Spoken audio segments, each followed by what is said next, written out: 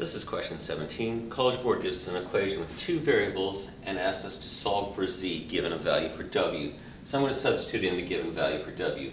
I have 2z times 2 squared, which is 4, minus 3 times 2 is 6, minus 10 equals 2z. So that would be 8z minus 16 equals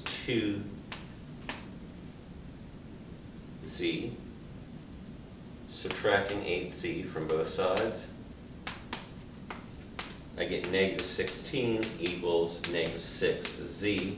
Dividing by negative 6, I get z equals 16 over 6 is the same as 8 over 3. I could grid that in as a decimal. That is 2.6 repeating, so that's 2.66 or 2.67, or I can grid that in as 8 divided by 3.